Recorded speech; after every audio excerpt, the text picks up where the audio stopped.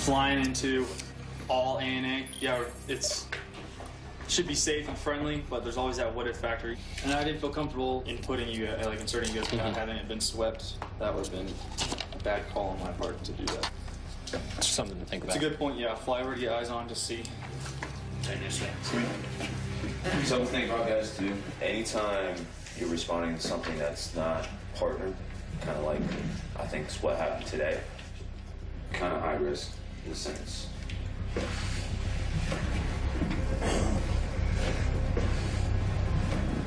I got my team out. My team performed flawlessly, seamlessly. They worked together. Everybody was safe, and everybody gets to come home and fight another day. After the controversial mission, Seth has some advice for his young officer. Don't ever second guess yourself.